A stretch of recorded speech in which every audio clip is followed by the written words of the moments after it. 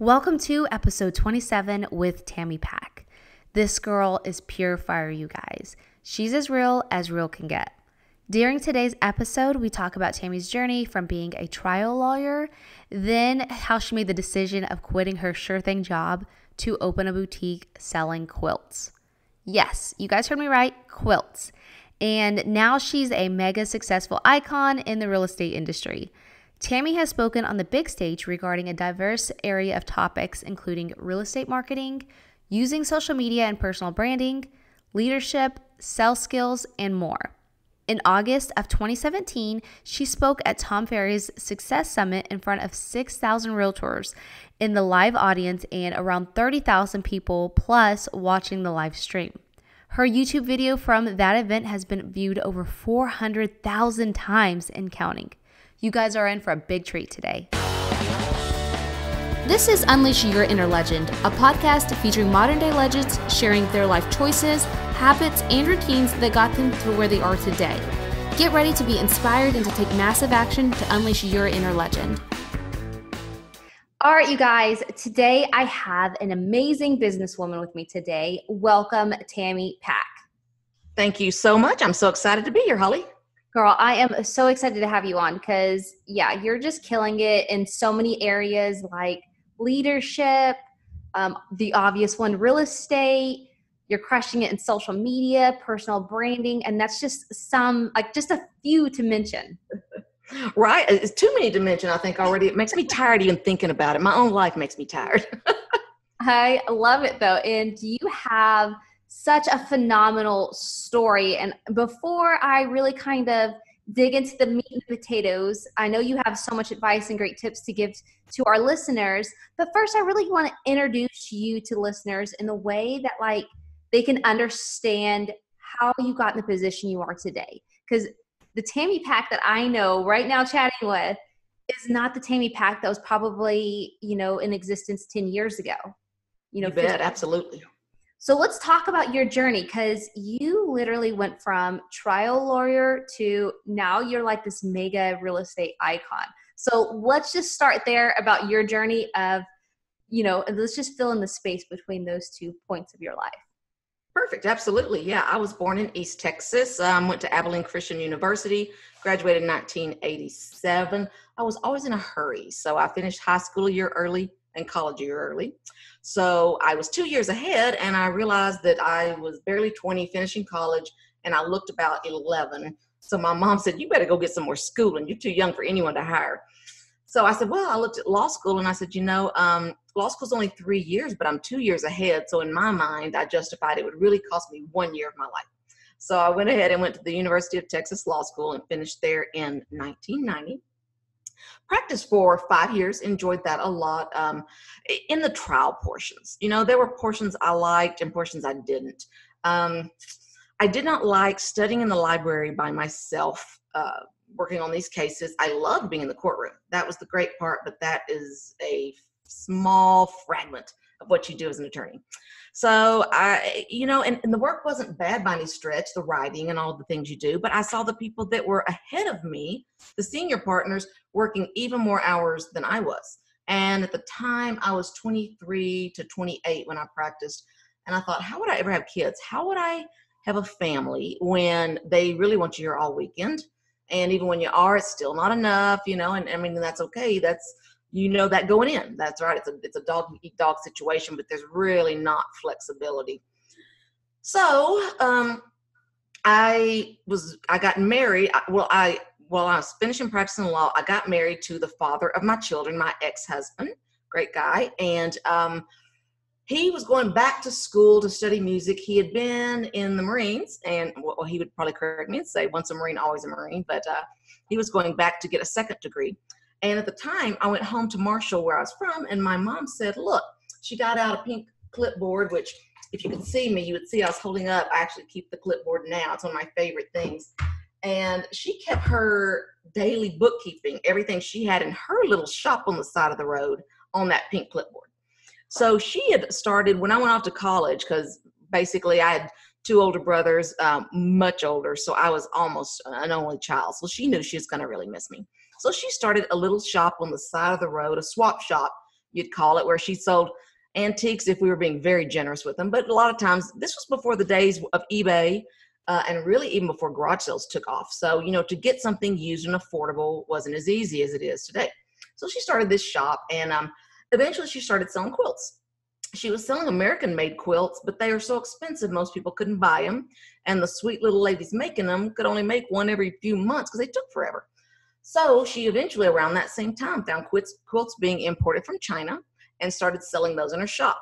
So she was showing me, she got this clipboard out and she said, "You a lawyer and I make more money than you do. And I just run up and down the road. I got somebody working in my little shop and you're working so hard."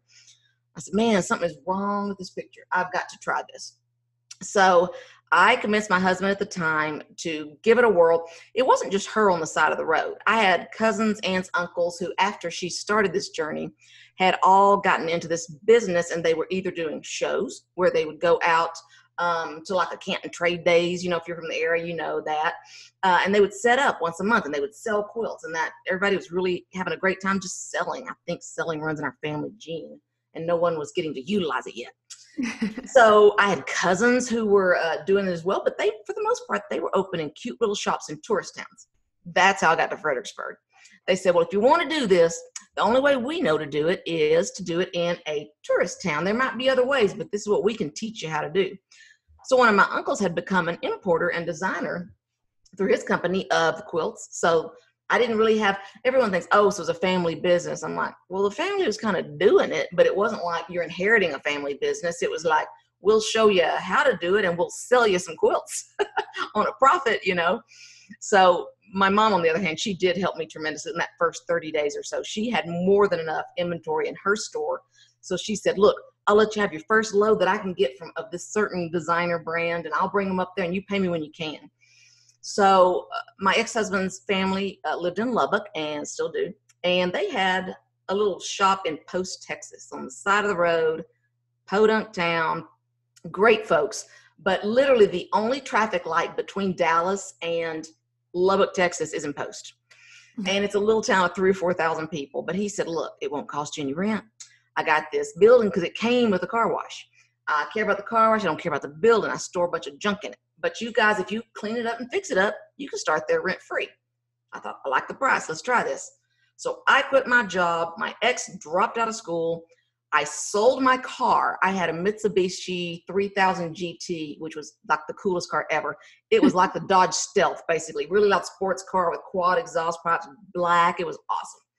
And I sold it because I had about $7,500 of equity in it. So I took that and bought my first load of quilts. My mom brought the rest. We started decorating, tagging, setting up a cute little shop in this little junky side of the road place. And we were really lucky. It took off from day one.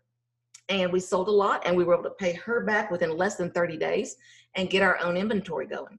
Now, my ex thought, "Man, Post is close to my family up in Lubbock, and I think we should stay here." And I was like, absolutely, positively, no way.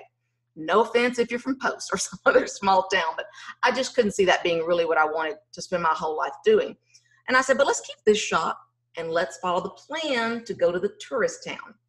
One of the best stories ever. One night we would, this is what they tell you. If you really want to have some grit and you want to make it in business, you got to be willing to po' boy it, as we called it. And boy, did we po' boy it. My father-in-law had a silver Airstream trailer. That sounds fancy, but in actuality, it was about a 30-year-old, and it wasn't even an Airstream. It was an Avion, so it was an off-brand. But he had it parked behind the little shop that he was letting us use. Well, I mean, they weren't going to be all fancy and I have hookups or anything to it, so it was just a trailer. We had to move into a small one. And so to go to the bathroom, we would have to get up, unlock the shop during the night, and go inside the shop to even use the bathroom. Had a little janky shower they built for us. It was pretty funny. But you know what? We were able to work around the clock. And the funny thing is, I was like, man, I am working so many more hours than I ever have. And it doesn't feel like work at all. I'm having a blast because I'm doing what I want to do. I have a creative outlet now. I'm decorating. Sometimes I'm thinking financially, and I'm getting set up how I'm going to keep track of what I sell and what my profits are. So there was diversity, much like real estate, right? It was a lot of work, but it wasn't the same with no let up the way law is. So we did that, and we would, at night, we would even go into the little shop. It was like 500 square feet, tiny little thing. we would go in there and watch TV and hang out because, let's face it, it was way bigger than the Avion trailer. So we would put the lights on the quilts that we hung outside in the yard to grab attention. And we would just sit there. And if somebody came in to buy something, great. We had nothing better to do. At this point, it was hilarious. I would also go to stores like TJ Maxx and Marshall's and look for stuff that was on closeout, like it was going into Christmas time. And I'd be ripping the tags off and putting my new price tag on, selling them out of the trunk of the car as quick as I could get them. But this was the mid-'90s. You could sell anything. This was November of 1995. This was before like the days of internet where you can price compare and go find it on Amazon and get it tomorrow. It was before the days of anything. It was when retail was king, and it was pretty amazing. It was so like my favorite story about that time is we went in, we were hanging out inside the shop at night because what else are you going to do? The ex did not want to go to Fredericksburg because he put down too many roots there near his family. And I did, because that was always the plan, is to go big with this thing. And this random guy comes in off the street one night, and he comes in, he goes, man, it's like 8 at night, but we're sitting there watching TV. What else are you going to do? He goes, this is really, man, y'all got some cute stuff in here. You know where y'all would be good? Fredericksburg. And we're like 5 hours from Fredericksburg in this location, if you can picture Texas. And of course, I just looked at him and I was like, and my ex was like, I'm never going to win this. Am I? No, because now the Fredericksburg Angel came off the street at 8 o'clock at night and said, you should be in Fredericksburg. So we did. So he came down here in January of 96. We ended up over the years with as many as 6 retail locations selling quilts, home decor, bedding, accessories, and then we'd shrink and grow depending. We had a store in Bernie and one in Green at one point. We kept the one in Post for a while, 3 in Fredericksburg. Eventually, toward the end, we got down to where we had the one big shop. Just like in real estate, you guys have probably all told people, real estate life's a lot like Monopoly. You start with little greenhouses and you trade them in for big red hotels. So we started with these little shops, renting them, and over time, we got the opportunity to buy a building. So that ended up being our flagship store, and we kept that till 2015. Now, here comes the overlap. So along the time, around 2014, I guess, I got divorced. In 2014, I also met my husband, Wes. Sounds sketchy, but it wasn't. It just took a long time to get the divorce. It really wasn't, I promise. Met him online because I also thought it's going to take me 2 or 3 years to find some. I was 47 at the time, 52 now. I said it's going to take forever to meet anybody decent, and I would just like to go have dinner. That's it. No big deal. Well, of course, the third person I had dinner with was Wes, and I never looked back. And the other 2 even were lovely gentlemen. They just weren't for me. Met him, and almost immediately, I mean, he was the one. So I met him in August, did not think this would happen, but got married the following January of 2015. Good news, bad news is he lives about 100 miles away at the time in Georgetown, a suburb of Austin. And he's trying to talk me into going up to Georgetown because it's a really cute town. And I'm going up there and visiting, and I'm bringing him down where I am. And I'm thinking, I've got to show him the way, right? Which is that Fredericksburg is the coolest. Number one, I got several businesses here going, right? I've got the quilt stores, and I'd already gotten the B&B thing, which we can back up later and talk about if you want. So I had a reservation service, B&B, and a retail store, and my 2 daughters weren't quite finished with high school. So clearly we needed to be in Fredericksburg, but I did not want to be, you ladies know what I'm talking about that are listening. I did not want to be that woman that told him what he needed to do, and he ever looked back, right? We both had lives. He had been married before. This needed to be his decision, and I was crazy enough about him that if I had to visit him in between while the girls graduated and run the businesses from Georgetown, I would have done it before I let him go. So we very just casually figured it out. You know, he did not actually give notice and move to Fredericksburg from his good job he had until June of 2015. So we were just playing it by ear, 100-mile commute back and forth, figuring it out. You know, you don't ever want to be the one that told him or forced him versus leading him to it and saying, if you think it's going to be great for you, then this is great. Like most people, he'd had some rough knocks with, you know, life and wives and situations. And I said, for all he knows, I'm another lunatic. And he's going to give up this job, which his story's incredible. This guy had gone from getting divorced, walking away saying, I don't care. I don't want a thing. Just let me out because I will live in my car for a week and it won't take me long. I'll be back on my feet. This is a year before I met him, basically, year and a half. So in that amount of time, he had literally spent a week living in his car. But he said, I know if I can get a job in the door. So he took a job at Tilson Homes, building custom homes here in Texas. He goes, I think I can do something there. His background with his family had been in building, you know. And he took a job. He said it was either $12 or $14 an hour, like opening up model homes and sweeping. And he said, and he's in his late 40s at this point, has had a successful career, sales manager at Corral, lots of different things, but he's really got out of that marriage by the skin of his teeth. So he said, if I can get in the door, this may be his story, may be the one thing you guys take away from this, forgetting everything I'm going to say. He said, if I can get in the door, I know I'm going to impress him. I'm going to show up first. I'm going to stay longest. I'll always have a smile. I'm going to work hardest and be the best employee they've ever had, and I'm going to move up.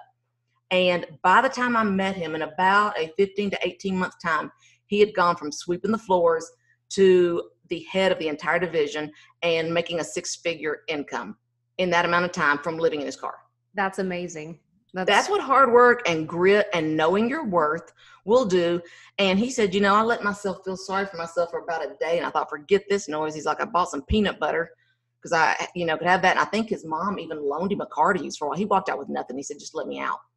But if you got that grit and you give customer service and you are good, believe in yourself and go out there and don't just wallow and wait for somebody else or blame somebody else.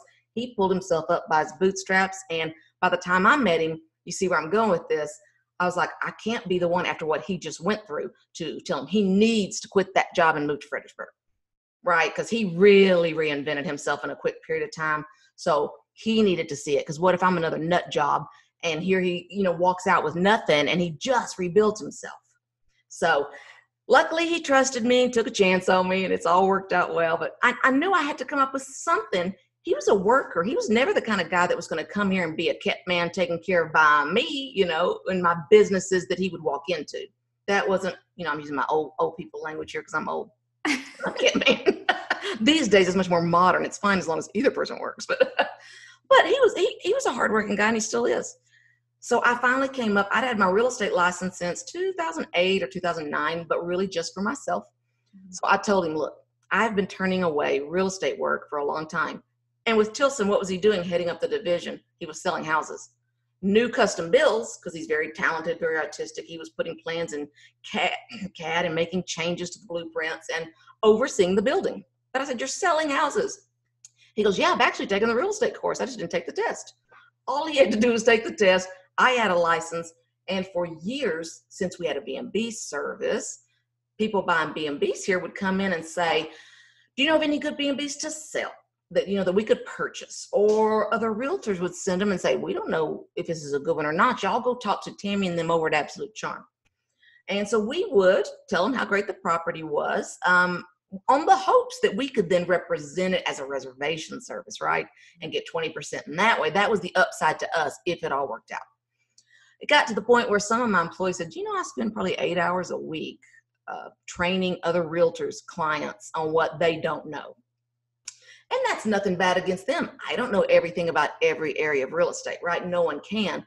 But we had all the data, all the knowledge. I had a license and no way to run another business by myself. But when I met Wes, I said, have I got the deal for us? And that's how Absolute Charm was born. That's awesome. That's an amazing story. So you went from, and I think like some big key takeaways, really just listening from your story, you and Wes's story, is like really focusing on happiness. Because here's the deal, like there are people out there that are lawyers that absolutely are happy doing that. But absolutely. You weren't like, it didn't sound like you were very excited to sit and, like you said, that's like the worst part, sitting alone studying and all that other stuff, yes, which was the majority of the title of what you were holding. So it's going back to happiness and always finding a way. Because who would have thought that like someone as a lawyer could turn around and sell quilts? I mean, like that's literally the pivot point that like I would never have guessed that. Like lawyer, real estate, that makes sense because it's almost kind of hand in hand. But like to see that stop in between, that just kind of shows everyone that like if you have a passion and you find that creative outlet that fulfills you, go for it. And then before we even go on, Holly, because I think you hit on a great point. I actually have one of my YouTube series on my YouTube channel, search Tammy Pack, is like sales skills. Uh-huh. And I literally go through how sales are sales are sales. And I know a lot of realtors that don't know how to sell. Mm-hmm. They may know how to write a contract or to do a listing, but I know because I go show with them, and they will open their mouth, and the video series is Quick Killing Sales. Because my mom taught me, because she taught me everything I need to know about selling quilts, selling in general, because she didn't care about quilts. No one in my family ever made a quilt. This was just a widget, right? A house, a car, I don't care. And she would give me the most practical advice. And you'll see me go through this series on things like, you know, you got to find out who the decision maker is. And you've got to appeal to what they care about while still showing respect and body language that includes the other person. She said, she'd always say, you're going to know it when you kill a sale. One of the examples I give, and I think it's so much more useful in real estate than almost anything you've probably learned in most courses, you know, we know those are usually worthless, like a real estate course, is I'll never forget. I said, you got to learn, biggest problem, especially with buyer's agents, to make distinctions without judgment, show differences without putting opinion on it. In other words, I was going to try to sell this person. I had a couple quilts out on the bed. We'd gotten that far. I was a pretty good salesman with this thing, and I thought, I got this down. She said, well, I like this one or this one. I said, well, look at this one. It's got a beautiful sawtooth border, which is like a zigzag border. That's a lot more work when you're sewing. I knew this not from sewing, but from learning from my mama, what she told me about selling. And then the other one had a real straight border. Those are cheaper, simpler. You can imagine cutting that straight, that's easier.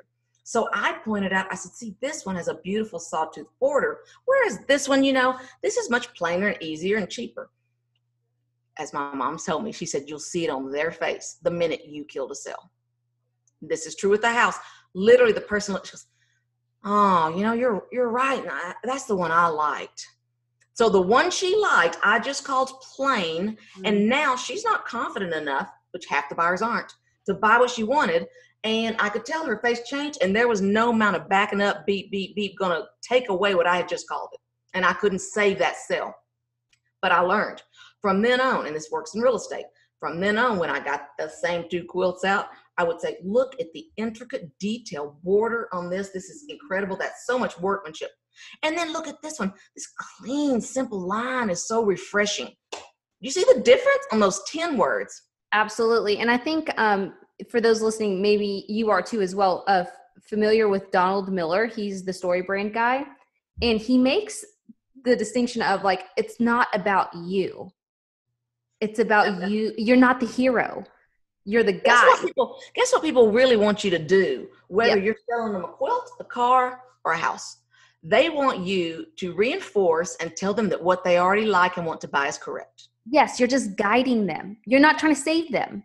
And now, if something's obviously got I'm not saying it's got a waste pit that you know about. I'm saying when they're choosing cosmetically between this and this, they really want you to convince them and make them feel good about the one they're leaning toward. I called hers plain. Yep. And now she doubts herself. So I see buyer's agents come in and think it's their job to point out everything they don't like about it. And I'm going, what's it to you? If she likes laminate countertops that are peach, hush. You know, you say, absolutely, man, those are retro. That's so in. That's cool. Whatever. What do you care? You're not being dishonest. You're just validating their taste. Absolutely. And it's going back to them. And, you know, another thing that really stuck out when you're talking about like your journey of becoming, you know, the person you are today is you have made sacrifices. And it's great because you made sacrifices on the state of living, on what car you were driving. However, I can tell you guys right now, Tammy Pack does not live in a trailer with no utilities right now. So like you took those sacrifices, you did what was possible. You saved where you needed to save, you invested where you need to invest. But then also that realizing too is like, this is temporary. You had that mindset of, okay, this is what I've got to do now to get to where I want to be. Versus a lot of people either they hold themselves in that 9-to-5 job that they hate because of the nice car that comes along with it.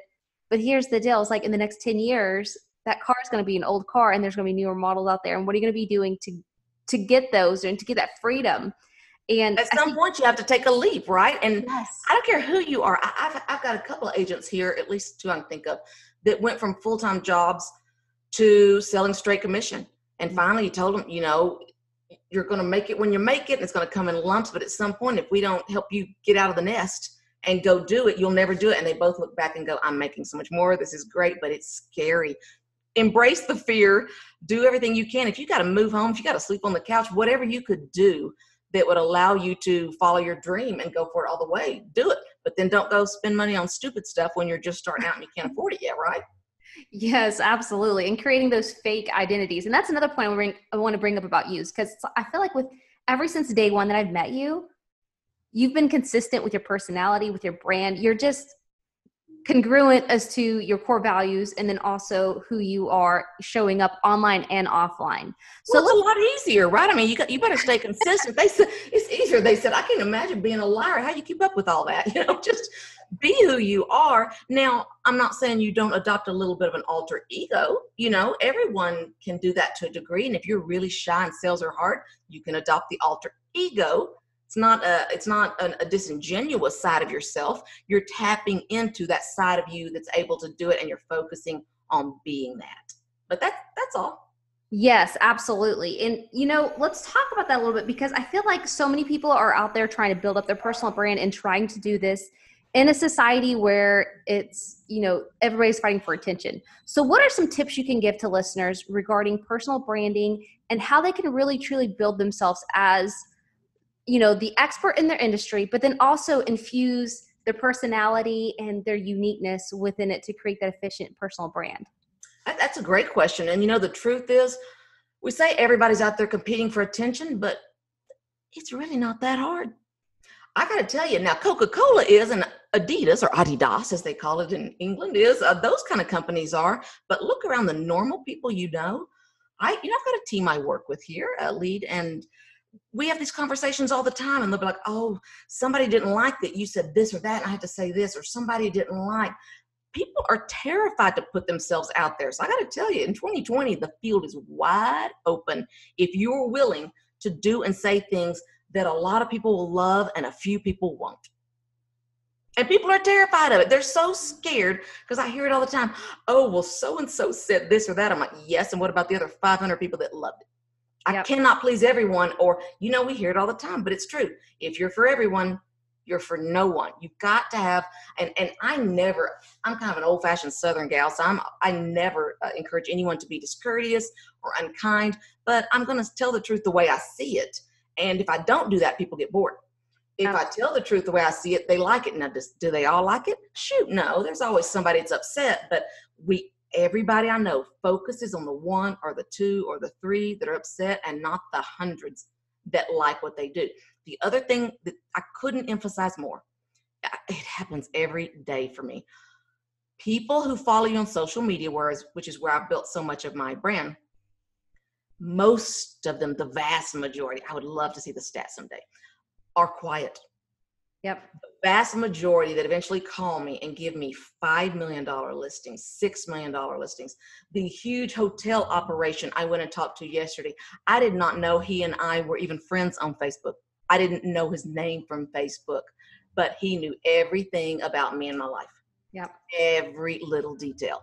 And so I'm thinking, you don't realize, you worry about that you got 10 or 15 people liked it. One person fussed about something and didn't like it, but there were 250 that quietly sat back and took note.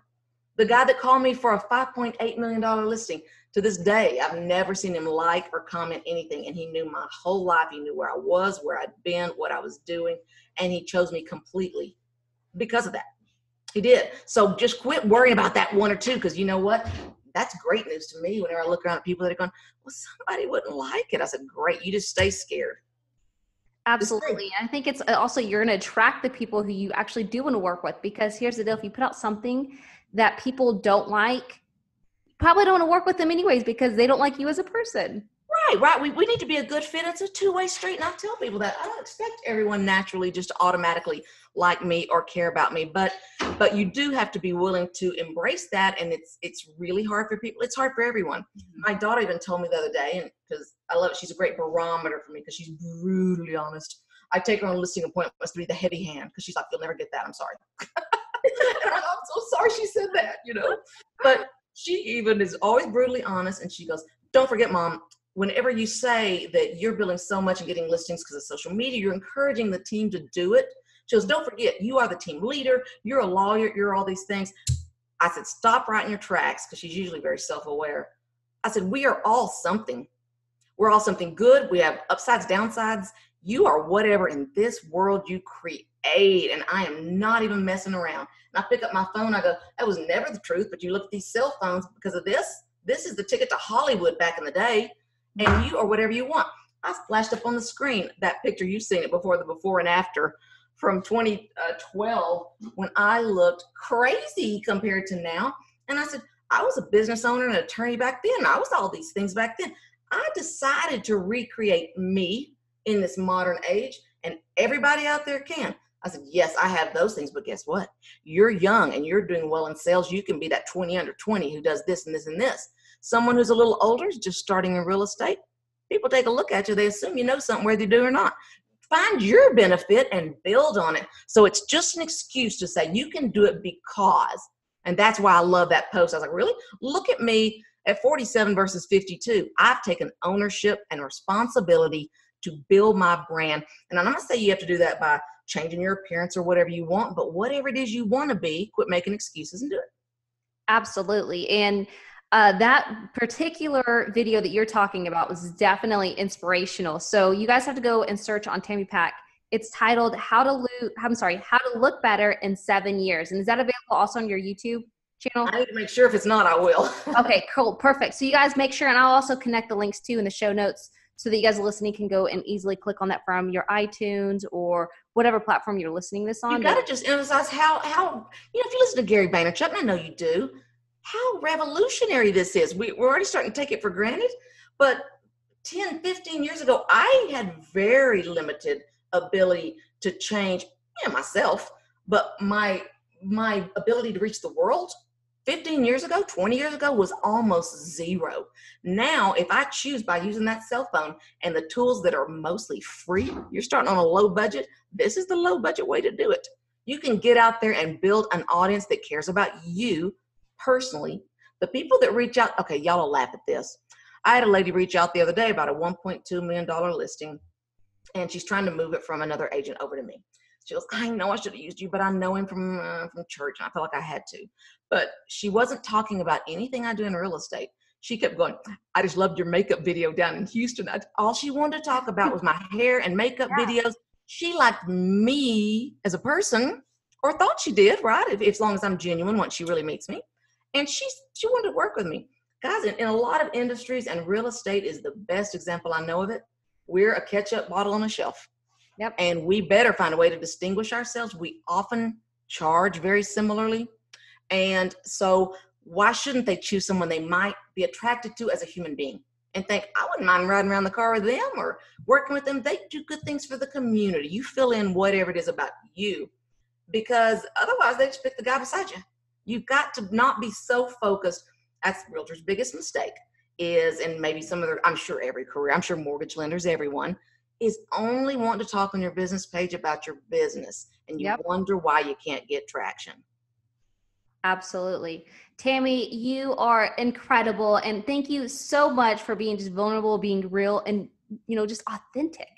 Just being you. It's the only way to be. And I tell people, if you can't go comment and post and say things nice, then we got a whole different problem, right? So authentic needs to be a decent person. If you're a decent person, which I know you are, each of you out there, then embrace that, go to the extreme with it, and quit being scared. I love it. So Tammy, for those listening that aren't following you just yet, but they want to maybe catch your adventures with your gorgeous cats or your makeup tutorials or your motivational videos, or even just simply real estate, how can they follow you?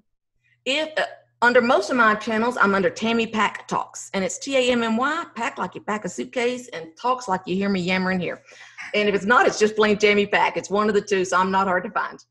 Awesome. Thanks again so much for showing up and just inspiring everyone. And I am grateful for your time spent on this podcast episode. Same to you, Holly. Thank you for having me.